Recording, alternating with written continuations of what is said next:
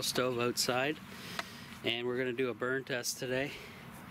I brought this pipe over from my trailer. It's 7-inch though, so it's a little big, but it just kind of sets over there enough.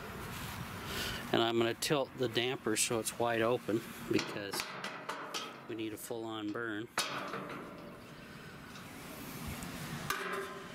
You guys see that down in there? Oops, it's not totally open. That's totally open now. Why is that? Oh, that's weird. Oh, maybe because I have the, yeah, it's because I got the stack on there.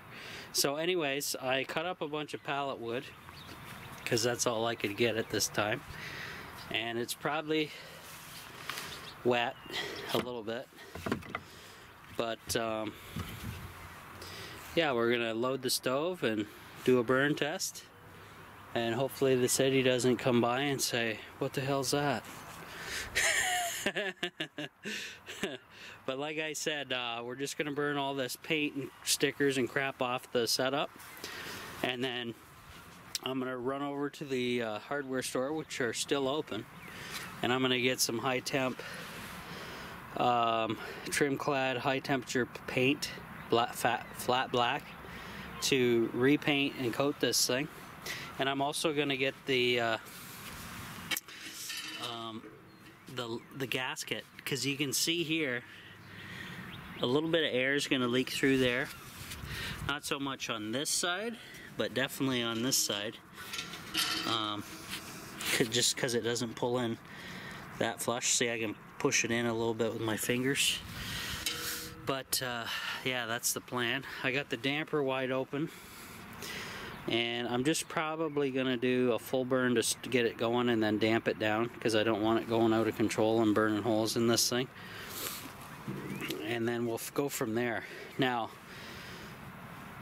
they recommend 2-inch layer of sand in the bottom of the barrel, but I'm not doing that until it's in the tiny house, because that would be heavy as hell and make this thing super awkward to move around. So yeah, that's not gonna happen. So I'm gonna load up this thing with some wood, and we'll see you guys in a bit.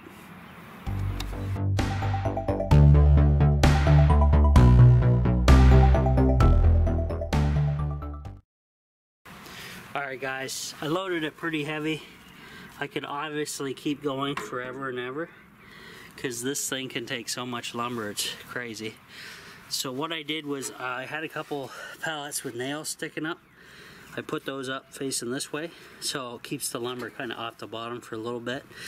And I'm probably going to start the fire down in here somewhere, or even up here, kind of in the middle.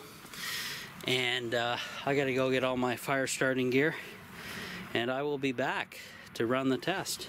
I'll wait for my dad though, because I'll just get it set up and ready, and then I'll light it, and I'll wait for him to come for that. So be back in a bit.